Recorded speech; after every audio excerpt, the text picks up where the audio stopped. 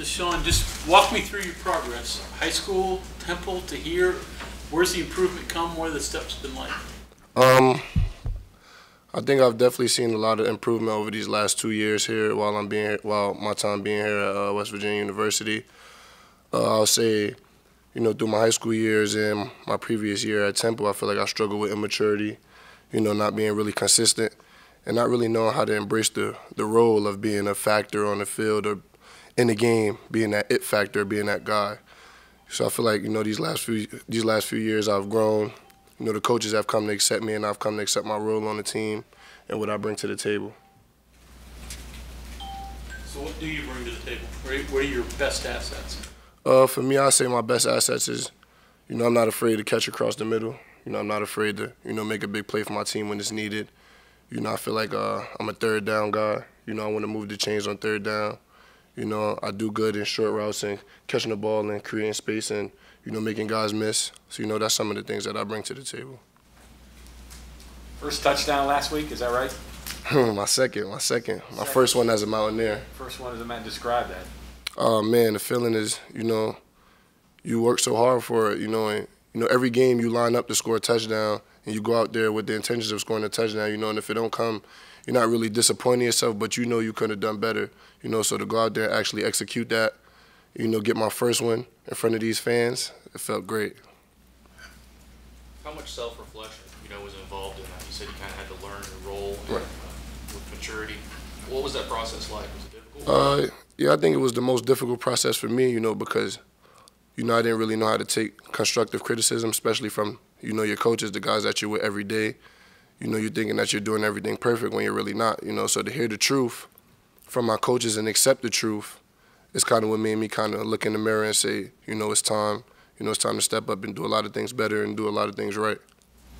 I'm going to guess that touchdown you had at West Virginia, there were more fans in the stands than the one you had at Temple. Is that right? Oh, without a question. How would you compare your development under Stan Hickson to under Coach Parker?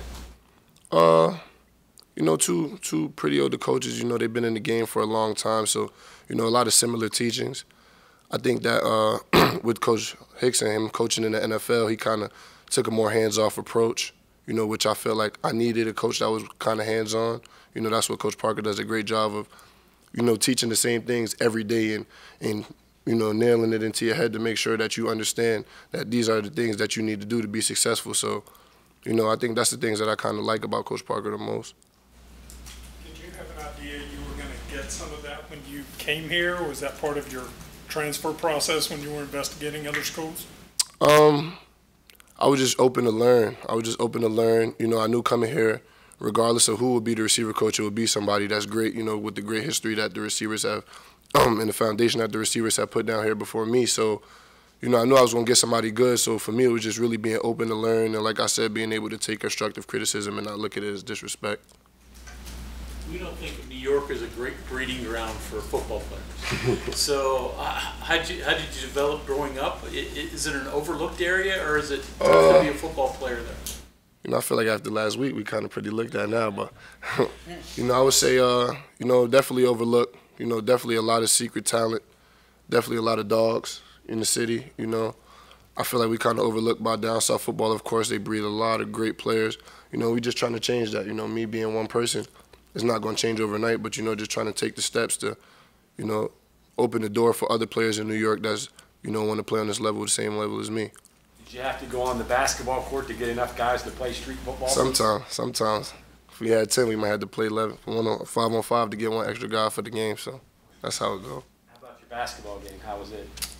Basketball played pretty decent. Obviously ain't good enough. That's why I'm here in front of y'all.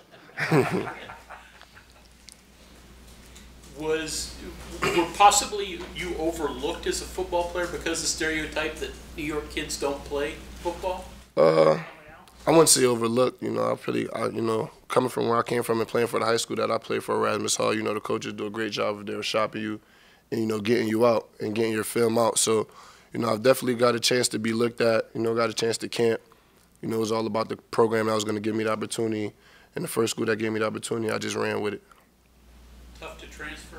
Was that a difficult decision? Walk us through that. Yeah, difficult decision just because, you know, being in the locker room, you know, you get close to those guys. You know, you build a bond with those guys, and that's the guys that you're with every day. Like I tell the receivers here, I spend more time with you guys than I spend with my girlfriend.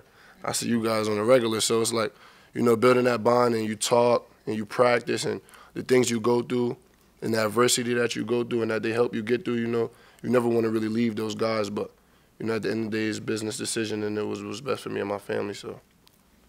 What about your adjustment from New York City to Morgantown, West Virginia? Oh, man. It was crazy, but, you know, I definitely loved it. I enjoyed it, and, you know, the best thing about Morgantown is they accepted me with open arms, you know, especially the fans. The fans, I love the fans. You know, they take good care of us. You know, the players, the coaches, the culture here is just so huge. You know, and they embraced me with open arms, and they made me feel great as soon as I came in the door. How you handling those 2-lane roads? Oh, man. Dealing with it. 20 years from now, you'll see the same potholes that you're on now. I already know, man. So you talk about catching the ball over the middle. Right. It's got to be a little, I mean, it's difficult. Some people shy away from that. Is that man, it's something dangerous. you think about? You know you're going to get hit. You know, what's that like? Yeah, I mean, you know, football has its dangers to it and it's scary to it, but I think that's what make the game interesting. That's what make it great. You know, I just want the ball. You know, if I got to go across the middle to get it, then that's what I got to do. So, you know, it's not really being scared or being nervous or anything. That's what you're here to do. We're here to perform at a high level. You know, no matter what you're asked to do, you're here to execute. So, you know, that's what make it fun.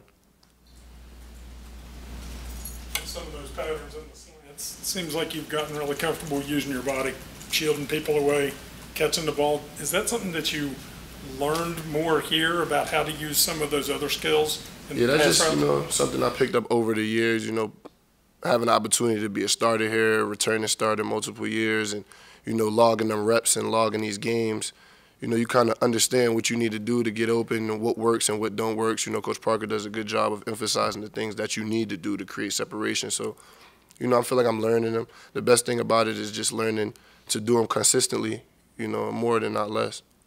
What's your best attribute, do you feel like? I don't know. My hands, I guess.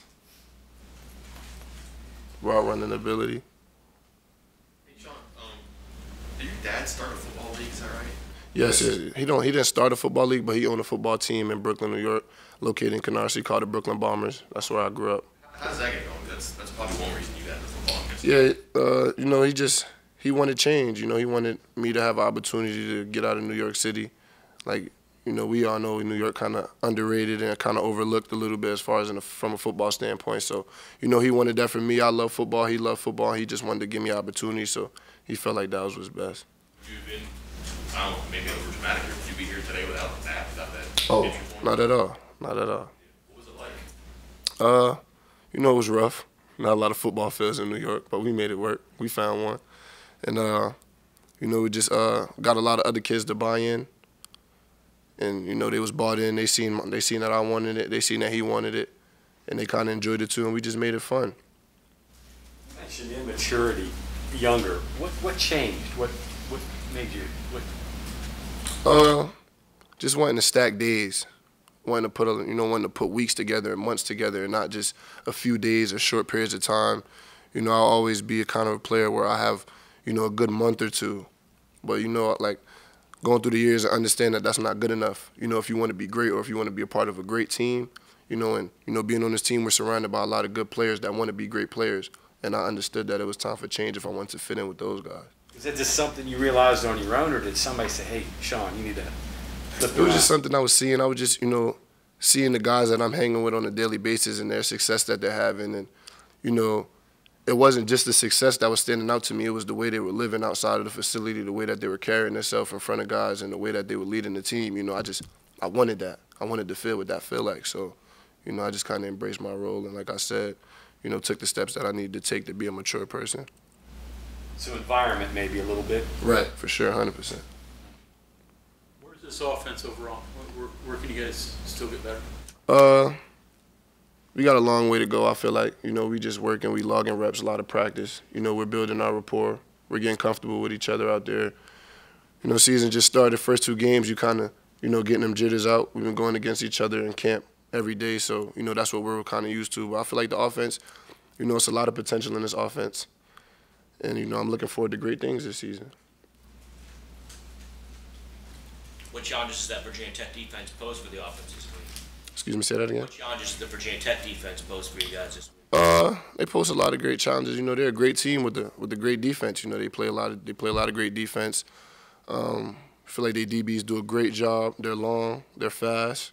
So it's definitely a challenge that we're up for, and we understand that you can't come into that game with your head down, or you will get exposed. So we're taking it day by day, trying to figure it out. Can't come in with your head down, meaning what? Meaning that they're a great team and they capitalize off your mistakes. We watched them. They put together great 2 weeks of film. These last 2 games that they played, we've been watching them and trying to get a feel for them. And we understand that when you make mistakes, they capitalize. And, we don't want to come into this game making a lot of mistakes. We want to keep the mistakes limited and, play the way that we need to play to win. Do you feel like you've just scratched the surface as a player? Yeah, for sure. I'm just reaching my potential. If not, I haven't even reached it yet. I've done a lot of growing and a lot of self-evaluation over the last few months, over this last few years, and seeing that the things that I've done and the changes that I've made with myself and my body, and I've just opened the door just a little bit, and maybe if I'm figuring out that if I just buy in 100%, that everything will go the way that I wanted to go. So. Sean, back to your transfer a little bit. New York guy, first year in Philly. Did you want a more rural place, something that wasn't an urban big city, or did you? Yeah, right. I want to say I really wanted that, but I needed that. I needed the structure. I needed to be in a small hometown kind of place, where everybody know everybody, and everybody's cheering for us and everybody want us to win, and you feel as soon as you step out the door that everybody supports you and they're here for you, and that's the biggest thing that I saw when I came here, is that they're for the players, they're for the guys, and they want to make you the best player you can be. So, Have they told you guys anything about the rivalry with Virginia Tech yet? They told us a little bit. They let us know how important the game was, to the fans and to the university, and how important it is to us. We want to bounce back. We understand that we need to win, and we need to get a win on the board, an important win, a win that stands out to let everyone know that, we're improving as an offense and as a team. So we spoke a little on Virginia Tech, but more really speaking on the things that we need to do so that WVU doesn't beat WVU. Who was the person that talked to you guys about Virginia Tech? We spoke to a lot of the coaches. We spoke to Coach Brown. He introduced those guys as a team to us, and let us know some of their strengths. Our special teams coaches, Coach Coombs, our receiver coach, of course, spoke to us and broke down what those guys do defensively. And in terms of the rivalry, I guess, who was the one that you said you... Coach Brown. Coach Brown let us know that. Do you have any experience at all with a rivalry growing up? Was there a basketball opponent or a football? Yeah, I say high school. We played high school. Our big rivalry was Lincoln High School. So we play those guys. We play those guys at least twice a year, in the playoffs or in the championship or first game of the season. And we look forward to it. So I understand how intense it could be, how big these games are. What these games mean to the fans. So, we come in here to put on a show for you guys. Was Collins, Diaz, and the 3 coaches. Yeah. One. Yeah. Welcome to college, I guess. Yeah. That was a crazy experience for me. One thing I could say is, all of those guys that I were under for the time that I were under them, they were great coaches. I knew that they were trying to build something. So, nothing bad to say about those guys. I know that they're trying to win and they're trying to create their own success the same way I'm trying to create mine. With the loss to Maryland in week 1, and now you've got the win over an FCS team under your belt, how ready is this team to take on the number 15 team in the country? We getting better, day by day. It's a slow process, it's a slow grind. Like Coach Brown let us know, football is a practice sport. You're going to practice more times than you're going to play. So, we got a lot of time to figure out how we're going to execute and how we're going to counter those guys and, the things that we're going to do. So, we're working on it. Do you look around your locker room or on the practice field and think that this team, are there certain things you see that makes you think the team is capable of pulling off the upset this week? Oh, yeah, for sure. We great running back in the backfield, and guys, we want to play for him. We want to block for him. We want to create big plays for him and create momentum off of him. We got a great quarterback, that we're trying to build and get him comfortable, and get back to the things that we like to do and the things that we were successful at, earlier in the practices. So, I feel like the team we're closer. The coaches are closer. I think the loss made us closer and it showed us a lot that we need to work on as a team. What you said, you're the quarterback. What are you trying to get back to? I guess you said that you guys do pretty well. Just making routine plays. You know, the coach is going to dial up the plays, and it's our job to, like I said, take advantage of opportunities and execute. So, you know, just getting back to the usual, the coach being able to call any play he feel comfortable calling and not just going out there and executing it. You got 2 top 15 teams coming up here back to back now with Virginia Tech and Oklahoma. How do you guys kind of look at this 2-week challenge here? You know, like Coach Brown said, we take it a day at a time. We take it game by game. It's a long season. You know, we just here to show everybody that, you know, we're an improved football team and we could compete with any team that come in the building. You know, if we got to go there, you know, it's going to be a showdown. So, you know, it's a long season. It's a long year. We don't prepare differently for any team. You know, we prepare the same every week, and we just try to get better and work on the things that we need to work on. Okay. Thank you very much. Thank you.